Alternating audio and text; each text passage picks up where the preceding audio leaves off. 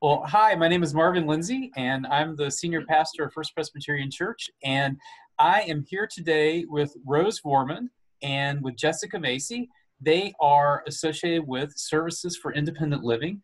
And Services for Independent Living is an agency that we have a mission partnership with. So part of our mission budget every year supports the programs and outreach services of Services for Independent Living, because at First Presbyterian Church, we love to partner with local agencies to make a difference in the lives of people in our communities. So I just want to turn it over to Rose, who is the development director, and to Jessica, who is the executive director, and just want to invite you to say hello and tell us a little bit about Services for Independent Living and the difference that you're making here for people in Columbia, Missouri.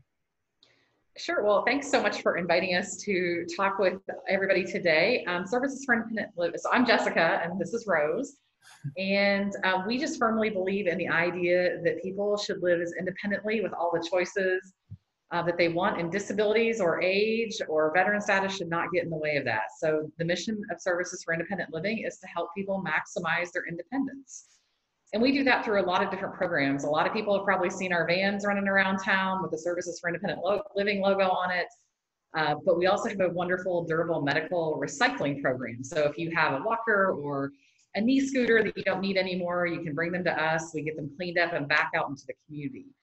And those are the two things we're really well known for, but we have a lot of other programs that are kind of hidden.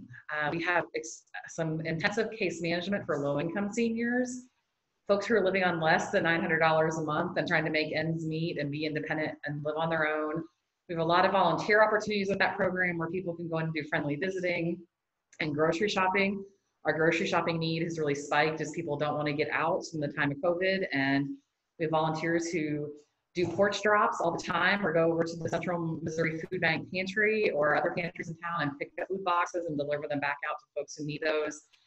And then we also have services we provide in people's homes. So those are things like personal care. We have attendants who go in and help folks with getting dressed and cleaning their homes, preparing meals, doing a lot of the things that many of us probably find taxing and kind of irritating. But when you have a chronic illness or a disability, it can be really challenging. And if somebody doesn't help you with those, you end up in a nursing home. And so we have wonderful nursing facilities in Columbia, but most of us love our homes more than we would love to be in facilities. So our goal is to keep people there. Rose? Right. And so the great thing about what we're doing is we are helping people stay independent in their homes as long as possible. That's good for the community. It provides diversity. We get the benefit of their knowledge and so forth. And we're very creative here at SIL. You know, COVID has not kept us down. Jessica has a great imagination, and what can we do?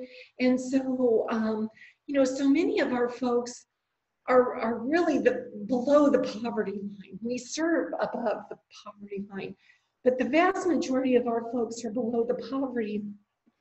And so not only do they not have a car, most of them can't drive, they use our transportation. And with the COVID, of course, that hasn't been as much the case. So what we've done is our drivers are helping keep our building in order and safe and clean because of all the extra cleaning that we're having to do. But we also, because we benefit from partnerships, we like to partner. And so we've helped Meals on Wheels and do deliveries. You know, volunteering is down right now for safety. And so to keep our buses going and to keep the people, because some of the folks, that's the only real meal of the day they were getting. And so we've helped partner with Meals on Wheels, and we've, instead of the consumers going to the food bank, our drivers are going and loading up the boxes and delivering them to the folks. Yes, I think our best lesson here at SIL, and probably the best lesson we all have in whatever faith community we're in, is we can't do it alone. And so we really appreciate the help of all of the parishioners that you guys have. We could not do it without the food bank, without Salvation Army, without, I mean, the list is very long. We all know that we have a rich community that supports the people in need. And we're just appreciative to have that, to be a small portion of that and be able to do whatever we can. So if anybody out there need some help, give us a call. Even if it's not necessarily something we do, we love pointing people in the right direction with our partners. And we have a lot of information on our website, and a lot of us are in that generation where we have children and aging parents.